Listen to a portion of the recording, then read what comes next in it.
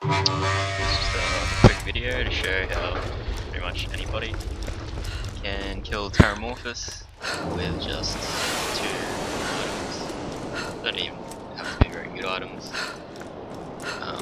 First one is the shield, which you can farm really easily in the arid Nexus boneyard.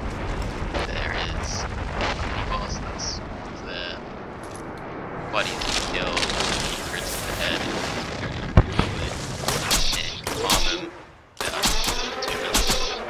Just takes a game restart, and if you drop the V shield, which is an amp shield that doesn't do damage to you, so as you can see here, it pops off with every shot, and it's giving me ridiculous amounts of damage. And that shotgun is just a fire shotgun, but it has a particularly high number of shots. It's got 17 shots, so even though it's completely inaccurate, it's still quite a few in. And you can see me throwing out slag grenades to try and increase my damage there. Just wasting ammo. And that's the kill. Not too difficult.